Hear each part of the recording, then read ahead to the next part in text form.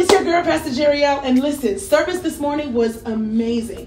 Of course, you know, when Pastor leads worship, it's a different story, okay? So if you missed it, make sure you catch it on the replay. One of the things that stood out to me the most is that Pastor let us know that we are in a season of resurrection. It was Palm Sunday, and God has intervened for us extraordinarily, reminding us that he wants us to collaborate with him when he's doing his kingdom work here on earth. So if you're willing to be that donkey that Jesus can sit on as he walks through the city, listen to this morning's sermon. Enjoy the worship service. We look forward to seeing you next week.